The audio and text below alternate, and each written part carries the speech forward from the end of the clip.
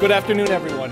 Great Lakes Bay Michigan Works is honored to serve as the speaker sponsor for today's event, and I have the privilege of introducing Mayor Maureen Donker to deliver our keynote address.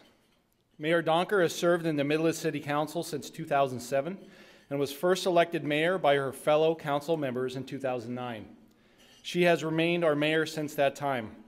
Maureen is a proud, lifelong resident of Midland, serving our community as executive director of the recent endeavor on the community advisory panel for Cabot Corporation, and also shares her time and talent with local organizations focused on health, arts, and assisting individuals in realizing their full potential and participating fully in community life. At the state level, Maureen serves on the Michigan Municipal League Workers' Compensation Board of Directors. For her contributions, Maureen was recently honored with the Community Builder Award from the Michigan Municipal League. She has also been honored by the Girl Scouts, the League of Women Voters, the YWCA Great Lakes Bay Region, and with the prestigious Athena Award. Maureen is a graduate of Northern Michigan University and the Great Lakes Bay Regional Leadership Institute. She and her husband Norm have 2 children, Aaron and John, and 1 grandchild. Please welcome to the podium Mayor Maureen Donker.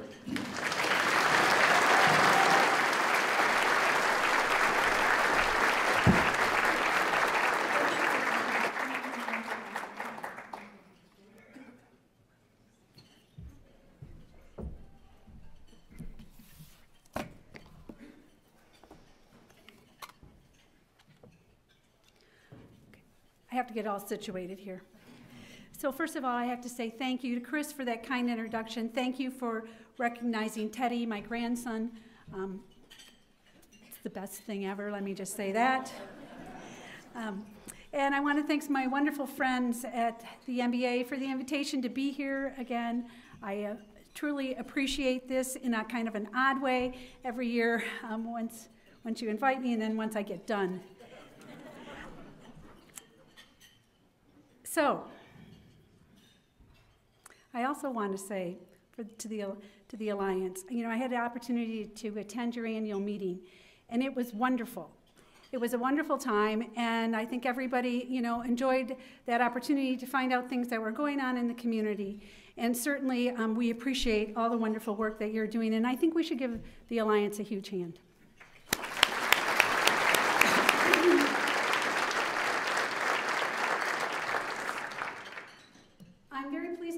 To be joined by my fellow councilmen here today with me, and I'd like to introduce them. Pam Hall, Ward 1, Steve Arnosky, Ward 2, Diane Brown-Wilhelm, Ward 4, and Mayor Pro Tem Marty Wozbinski, Ward 5.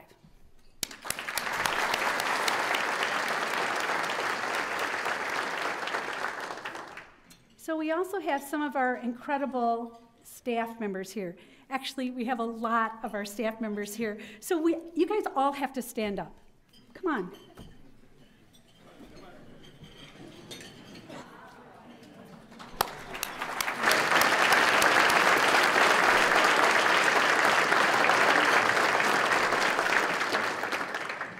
Let me just say, they are smart, they work hard, and they care deeply about the community, and it really is a pleasure to work with all of them. So thank you all for being here. It's nice to see your friendly faces out there in that crowd.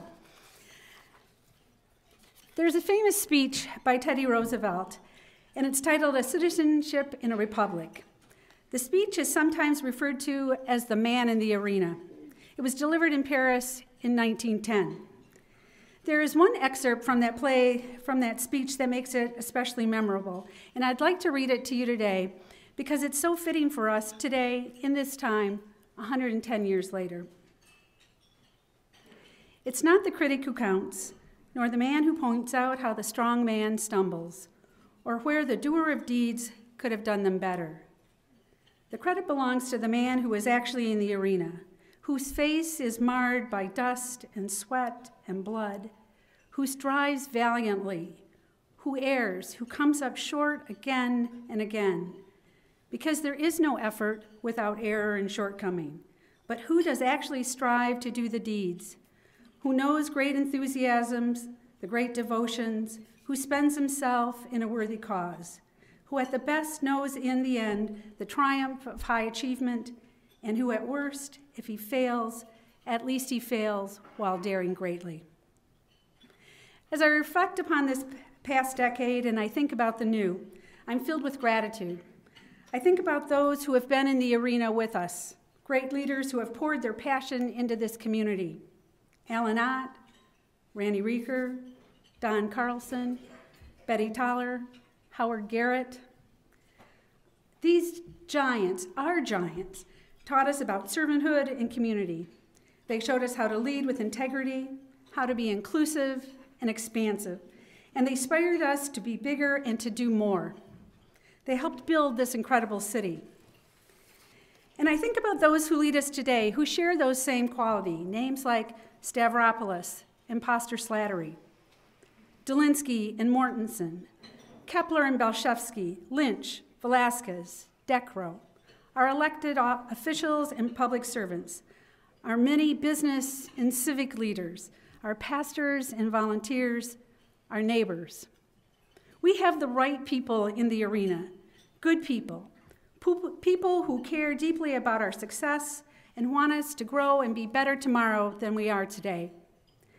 Our faces might be marred by dust and sweat and blood, as Roosevelt said. We may take some punches occasionally, and sometimes we'll be criticized by people who are not in the arena with us, who sit on the sidelines and judge. Yet we are daring greatly. We continue giving all of our best efforts to our community because we know that with it comes the sweet triumph of our efforts. And so this year, I dedicate my remarks to all of you, the men and women in the arena who are sharing their talents and expertise for the betterment of the community. Thank you for making the city of Midland the best, the very best place to live and work and play. I'm honored to work alongside of you, and I'm excited to share with you the progress from this last year. At the city, we continue to focus on the goals that work so well for us: economic sustainability, effective utilization of resources, and provide services that enhance quality of life. So I'd like to start out with what I think are our three main challenges this year. Water. Water is one of our most valuable assets, and water policy is a valuable tool that allows us to proactively plan for our future. We have had water agreements in place for decades with Dow, but those agreements have run their course, and it's time that we review them and update them. It is our goal that Dow and the other companies in the industrial park continue to be supplied with safe, quality water, while at the city we continue to provide that water in a fiscally responsible manner. We are also facing a request from one of our partner townships for more water. Our predecessors were incredibly proactive and did an amazing job when they created the MUGA and when the water contracts were initiated. As they did, we are working carefully and thoughtfully through the many facets of this request to ensure that we protect the assets and financial stability of the city while allowing for reasonable rural growth. The health of our commercial corridors. The Midland Mall has lost many anchor tenants, and Kmart and nearby businesses on South Saginaw Road have closed. Those losses contribute to the deterioration of some of our key areas in town. While downtown is trending in the right direction, we need to stay focused on these areas so we do not miss any opportunities that might present themselves. And third, financial stressors. Our ability to maintain what we have without passing along increased costs to our residents and businesses becomes more difficult every year. We're a service organization, and our operational costs like road maintenance, equipment replacement, refuse collection, and recycling continue to increase. Our revenue remains largely flat. Now add to that new unfunded mandates and the need to address flooding issues. We can do it, but it all comes with a cost. So we're trying to balance what people want and what they're willing to pay for. These are the conversations that we're having, and we're working on addressing them. At our annual planning session in January, Council's directive to staff as it relates to creating of the budget was to maintain services at the highest level possible. We wanted to add an additional $100,000 to the stormwater fund, an additional $500,000 to the wastewater fund for flood response and program activities. We anticipate that we'll have about $750,000 budget saving, and we're going to put that towards the 2021 budget. And any savings more than that will be put towards building improvements for City Hall. Council also said that we would consider not more than a $500,000 increase for the millage for the 2021 budget. And here you can see what the millage rates have been for the last few years. So now I'd like to tell you about some of our accomplishments from this past year and some of the things that you're going to see in the future. One of our directives to staff last year was that we wanted them to take a deep dive into looking how the departments organize and provide their services. So based on that work, we reorganized our clerk's office. And in July, we welcomed Erica Armstrong, our new city clerk. So will you please join me in welcoming her to Midland?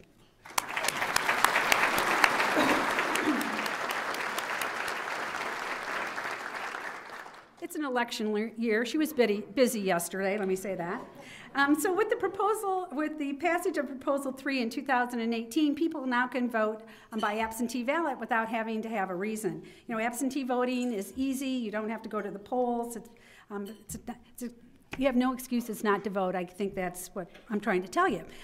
So our city clerk has been really very busy getting things in place to handle what we consider to be is going to be a pretty big increase in absentee ballots. We have another election coming up in August and one in November, and we do really encourage you to vote. Our library became fine-free in September of this past year. We did this to improve accessibility to library services. We no longer have fines for overdue books, and we are no longer charging fees for DVD rentals or to put holds on library material.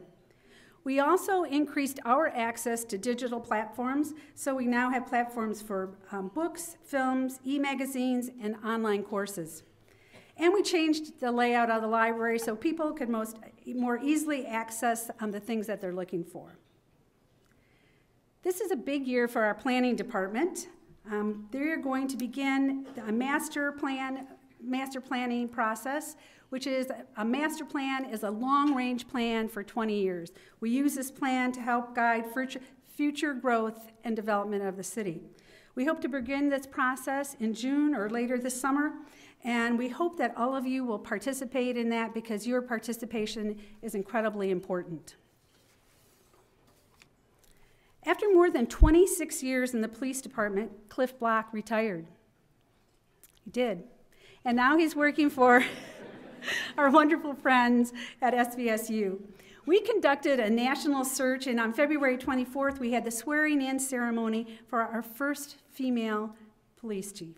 It's my pleasure to introduce to you Nicole Ford, and I ask you that you join me in welcoming her to Midland.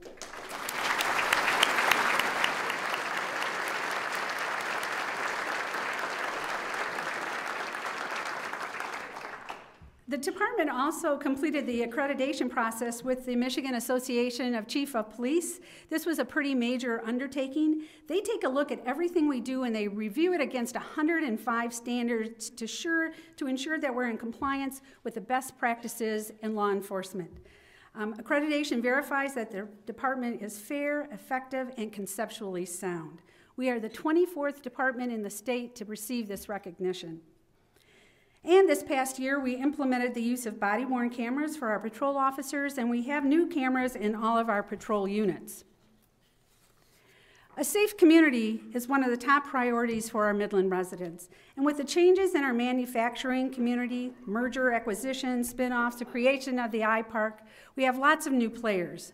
The fire department has been very busy doing inspections and meeting with our new partners and developing relationships so we can support one another and continue to have a safe community.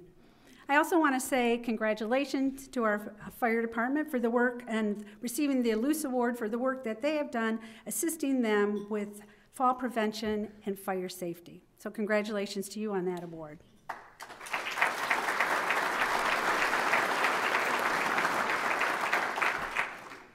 We have lots of great things happening in our parks. The Noon Rotary donated $160,000 to help renovate Grove Park. This will include a basketball court, a small pavilion, accessible pathways, and a playground. Construction on this is going to begin this spring. Now, moving down the road, we received $115,000 matching grant from the Federal Land and Water Conservation Fund, which is going to allow us to move forward with the construction of 6 pickleball courts and a tennis court in Central Park. In addition, in Central Park, we have a very exciting project, the Miracle Field Project. This is an effort to build a barrier-free, accessible baseball field with restrooms, concessions, and other amenities for children and adults with disabilities. This is a $1.6 million project, and so far we've been able to raise $1.1 million. So right now we're in the middle of crowdfunding, which to raise $50,000. And if we do this, this will be matched by the MEDC from their Public Spaces program, and we need to reach that goal by April 3rd. And I understand that we've also had another challenge from a community member in hopes that we can raise even more money, so we have a matching grant from them. So I hope that you will help us do that and participate and go online. You can go online to our website to see how to do this, and we would really appreciate any support that you could give us. We did receive a 140-acre parcel from Dow to augment Stratford Park, and our project, the Overlook project in Upper Emerson, phase 1 of that project is complete. I think I've been talking about this for the last couple of years. It's a beautiful project. I think it's going to be the newest place in Midland for wedding, photos and graduation pictures. Our utility department continues to work on flood response efforts. Since March of last year, we have had robots in our wastewater pipes. So these robots are range in size from the size of a small cat to a large man, and what they do is they provide us with data that tells us which pipes are in most need of repair or replacement. So we are now moving from the studying phase to the doing phase, and it's going to take us really many years to accomplish this, and we're going to take on as many projects as we possibly can that our budget will allow every year. We have 6 years of projects identified, and we're going to be starting those that are in the priority 1 and priority 2 areas. Now, we know that there's lots of folks who are really interested in this work that we're doing, so Katie has created a new web page for that, so you can find out information on what's going on with our flood response efforts. You can access this through our website. The census. This is a census year, and your participation is incredibly important. The census determines not only how many representatives that we are going to have in Washington, it is also used to decide where federal funds are going to be spent for things such as healthcare, roads, job training, and emergency services. Your completing and returning the census ensures that our community gets the money that it needs. If you don't do that, that money's just going to go to other states and other communities. For every person that we do not account for in Midland, we are going to lose $1,466 per person per year for the next 10 years. So beginning tomorrow, postcards are going to be sent out telling you how to access the census, either online, by telephone. It's simple, it's confidential, it's easy to complete, and we certainly hope that you'll participate. We have many wonderful community initiatives that are going on, and I'd like to give you just a quick update on some of them. The Wellbeing Project. We have been continue to work on building well-being in Midland for the last couple of years, and in this January, we kicked off our second certification in creating well-being class. We have 50 individuals who are in this class who are learning the concepts of positive psychology. They're taking those learnings, they're applying them in their life, sharing them with their family, with their coworkers, and out in the community. This takes us to 90 people who have been certified in this work, who are committed to helping make Midland have the highest level of well-being in the state. Now, right now, we are the only ones who are measuring that work, so we do have the highest level of well-being. Yeah, that's what I say. So on your table you have some cards. We are in the process of doing the second well-being survey. We hope that you will participate in that. We had 1,200 people participate the last time. Our goal is to get 2,000 people to do it. So if you would do it before the end of the month, that would be wonderful. Share it with your family, your friends, your coworkers. We would be very grateful. We continue to have a wonderful relationship with the University of Pennsylvania, and this year we have 2 more programs with their School of Applied Positive Psychology. The Community Success Panel has a project with them, as does Mid-Michigan Health. Speaking of our Community Success Panel, in October they became part of a national learning collaborative, and the collaborative is called the Baldrige Communities of Excellence. So for those of you who are not familiar with Baldrige, this was the Baldrige Award was established by Congress in 1987, and the award is the nation's second highest presidential honor for performance excellence. This process that this Community Success Panel is working on is a 3-year process, and the goal is to help Midland, improve their performance, which will ultimately enhance quality of life. The benefits of this are, we're going to learn the Baldrige framework, we're going to get to network. We're already networking with communities across the country. We have a mentor to help us, and we are very excited about this work. We're new into it, and I'm sure you're going to be hearing a lot more in the future. The Career and College Access Network works to ensure that everyone in Midland County has an opportunity to get to and through college, technical, or career training. For Midland, this is really important. As Tony said, we are kind of in a war for talent, and we want to make sure that we have the best talent out there, and this is preparing them, preparing them for the 21st century workplace. This project started 5 years ago, and we're beginning to get some good results, and I'd like to share a couple of those with you. The first one is we see a 34% increase in the number of economically disadvantaged students completing post-secondary degree or credentials. And we have a 15% increase in the number of economically disadvantaged students earning their high school diploma or GED. Now, on the other end of the spectrum, there is a new preschool scholarship program that the Community Foundation recently announced. And this is important because research shows that the best ways to help kids be successful in school is to intervene early. This program is out there to help families who don't already qualify for some program, but yet don't make enough to send their kids to a high-quality preschool. This work is being done with the Foundation, Midland County ESA, and the Great Start Collaborative. The Community Health Improvement Plan. This started in 2016 and is coordinated by the Health and Human Service Council, and they address some of our community's most tough issues: later life quality, healthy weight, substance abuse, and mental health.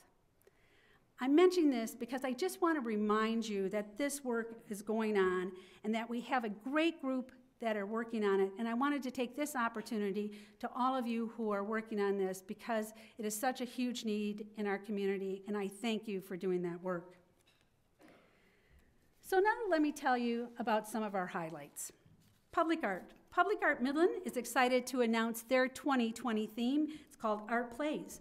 And this is a piano project where artists are going to be painting and decorating pianos. There's 12 upright pianos, and they're going to be placed around town. So not only will they look beautiful, hopefully people will be creating some beautiful music out there on them. The mall has donated the space for the artists to work, so you can stop in and take a look while they're working on this. And on June 4th, there's going to be a kickoff of this program, and we hope that you're able to attend. So come downtown on June 4th. The Dow Tennis Classic. This started in 1989, and it attracts class athletes year after year. This is the only Michigan professional tennis event. I found that fascinating. And it's the longest running professional women's tournament on the USTA, and they consider it their crown jewel. This has a $1.5 million economic impact on our community. The Dow Great Lakes Bay Invitational. It was their goal, it is their goal still, I'm sure, to be the most innovative, sustainable, and inclusive tournament on the LPGA, and they nailed it. It was truly a year of firsts for them. This was the first ever team format in the history of the LPGA. This is a geo-certified tournament. Now, I had to call Ben and ask him to explain to me what that was, and unfortunately, I can't explain that back to you, but let me just say this. You have to do a lot, and you have to do it really well to get that certification. So because they were the first ever to receive this recognition during the first year of operation, I think we should just applaud that myself. So.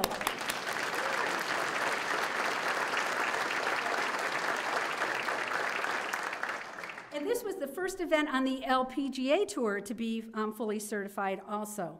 They won the Gold Driver Award for the best LPGA tournament of the year, and again, this was the first time that ever happened in their first year of operation. They won the best social media campaign. This was $12.7 million impact on our community, and $500,000 in charitable donation went back to nonprofits in the region. I would call that a success.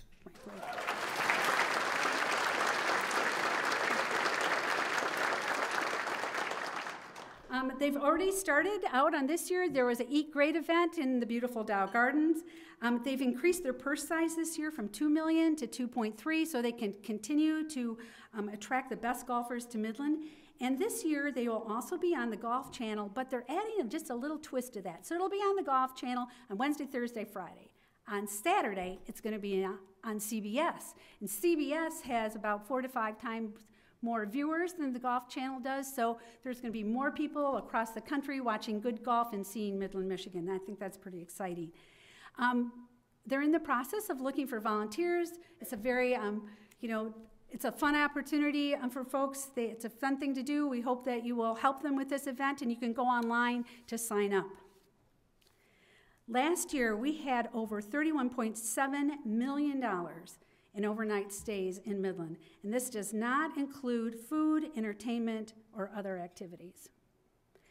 So I would now kind of like to take you on a walk, of what I kind of call it my walk around the community. So I kind of start out when I'm doing this and think, okay, what's going on where? So we're going to take a little walk around. We're going to start right here on Bay City Road. Across the street, Savant, and I think it's across the street that way. Savant has been in business for 50 years. And this started out as a one-man consulting business, and now it's a consortium of 4 internationally recognized companies. They recently broke ground for a $10 million expansion, which is going to include their headquarters and create 40 new jobs in Midland. Valley Lanes and Family Entertainment. Okay, I am in this area frequently. We're here today, we come for Wake Up Midland, there's lots of wonderful, fundraising events. But I'm sad to say I had not been next door in a while. Well, a few weeks ago, I was over there, and let me just tell you, they have escape rooms, laser maze, bowling alley, a VIP bowling alley, a VR room, and an arcade, and they are in the process of building this James Bondy kind of laser tag zipline facility out front.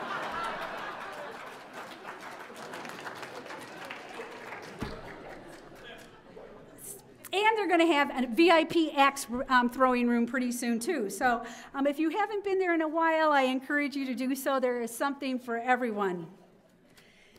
Okay, Costco. I think this is incredibly exciting for our community. It's certainly going to have a change in this part of the community.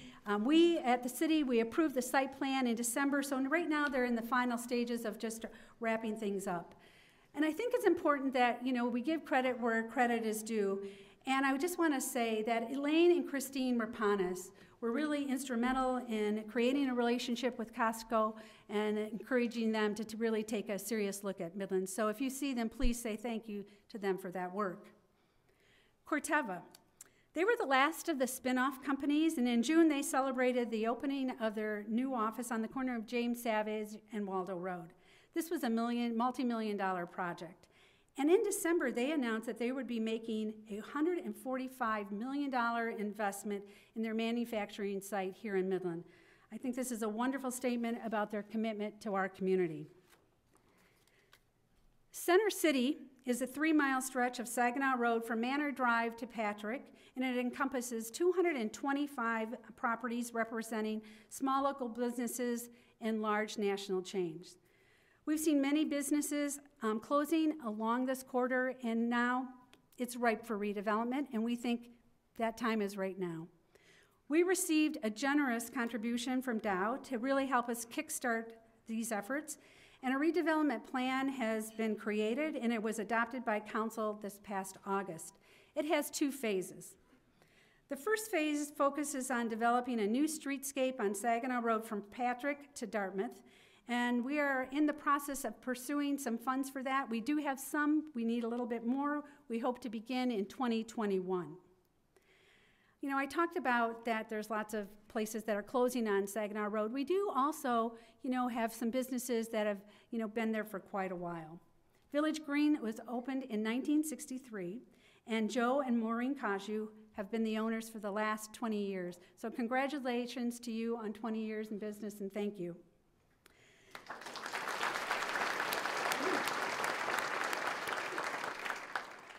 The second phase of this redevelopment plan has to do with the area from Dartmouth to Manor Drive, and it encompasses the circle. This project is going to be a ways down the road because we need to have more conversations about it and really reevaluate the circle to determine a future that's going to best serve its businesses, their customers, and the travelers that go through this area. 1016 recently opened their new offices on Saginaw Road, so we're excited about that. That happened in October. And there is a great new development that's going to be going in on the corner of Manor Drive and Saginaw Road, which is Midland Eye Care. And so that project will begin, I believe, yet this year. Moving out to the mall, we do have some good news coming from that area. McLaren opened their offices last year. We have a Panda Express, a new Taco Bell, Chicago Pizza, and we were really excited to hear that Planet Fitness was going to expand, and they chose to expand into the former JCPenney building. We think that this is exciting. It should be bringing some more foot traffic to that area, and we're anxious to see what kind of impact that might possibly have. The fairgrounds, which are across the street. The Midland County Fair has been held in that location since 1947. The fairgrounds attracts 375,000 guests per year to Midland, and it brings in about $3.7 million in new revenue annually to our community. This fall, they're going to be breaking ground for a state-of-the-art equine facility, which will be opening in 2021. 5 years ago, voters passed a bond for Midland Public Schools, and those dollars have been making a real difference for our schools and for our kids. New Central Park Elementary, new maker spaces in all of the elementary schools, new science labs in both the high schools, safety measures installed in all of the schools, new infrastructure, technology, new buses, and much more. This project is under budget, it's on schedule, and there's more to come. Our high schools have ranked in the top 10 in the state, top 10% in the state, and according to U.S. News and World Report, our 2019 graduation rate is 96%, which is 8% points higher than the state average.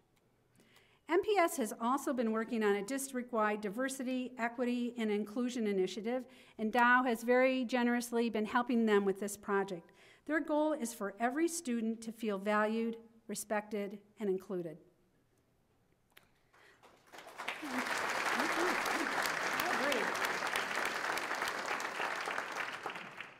For 59 years, Northwood has called Midland their home. In June, they completed phase 2 of their North Village apartment complex, and they did that just in time to welcome and to host the support personnel for the LPGA Tour. This housing complex was a $28 million project that will house up to 328 students. In August, they welcomed their new president, Kent McDonald. Brad and I had an opportunity to meet with him, and he seems like a really nice, down-to-earth guy.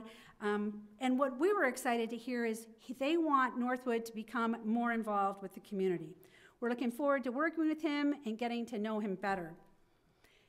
And I hear that his tweet game is really strong. So if anybody of you are out there and you tweet, if you would just send this to him, I would appreciate it. He isn't able to be here, but it'd be nice if we could just send him some love.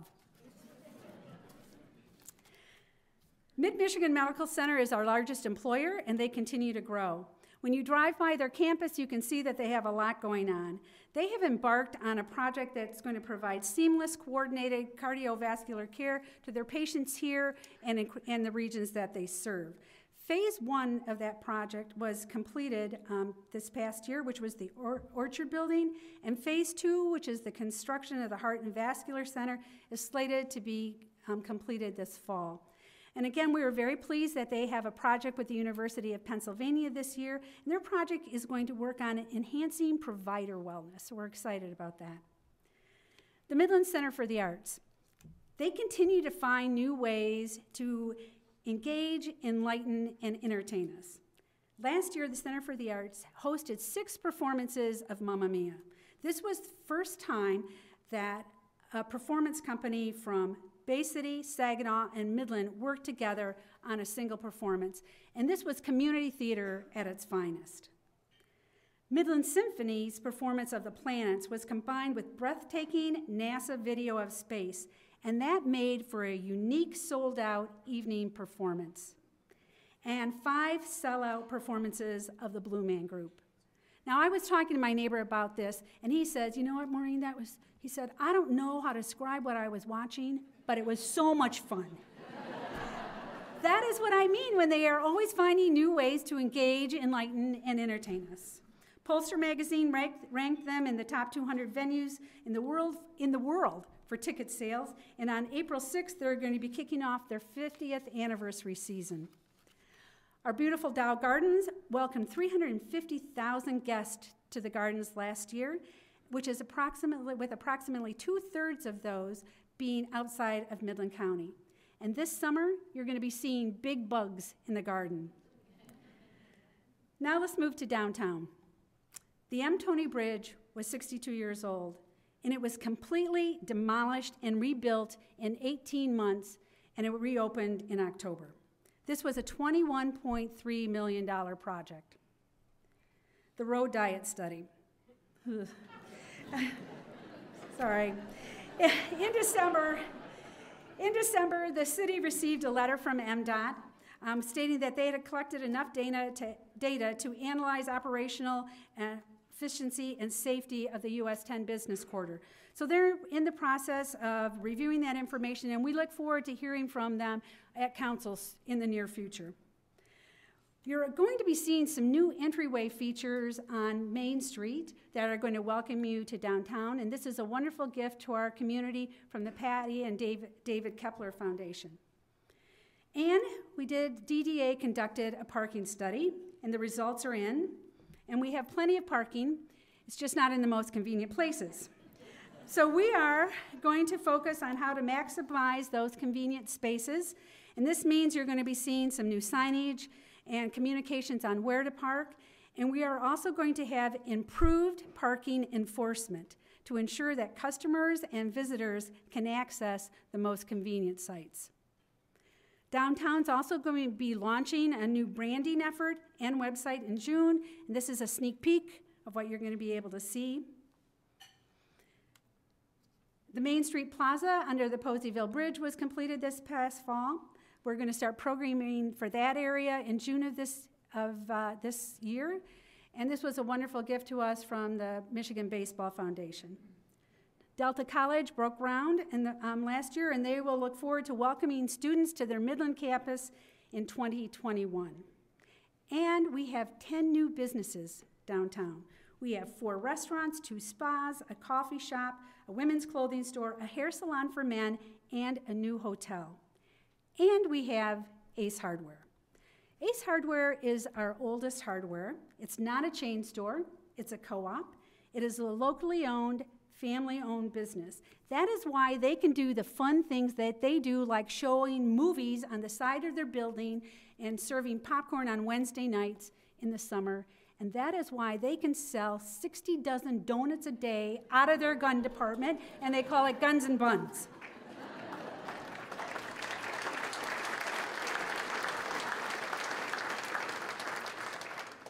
some new things that are coming downtown. Three Bridges Distillery and Tasting Room, Brinstar Beercade. I've not been to a beercade. I'm kind of looking forward to that. And Shaheen Development announced a redevelopment plan for the former Midland Daily News location that would include 11 townhouses and 14 apartments. This project will begin later this year, and it'll take about 3 years to complete. That's really exciting for our downtown because having more people in the downtown area really adds to its vibrancy. In the past 5 years, we've had more than $80.5 million of private and public investment in our downtown. In Chicago, in 1899, our nation's 26th president gave another speech. And in this one, Mr. Roosevelt admired those who embody victorious effort. I think that's us. In it, he says, it's hard to fail, but it's worse to never have tried to succeed. I look around and I see how hard we're working. We're a community with vision. 2019 was an incredible year, and I think 2020 is going to be the same. There will be some surprises and successes, some failures, and if we're lucky, some second chances. And in the end, we will take pride in daring greatly, because we are the men and the women in the arena working to make Midland a great place to make a living and a great place to have a life. Together, forward, bold, an exceptional place where everyone thrives. Thank you.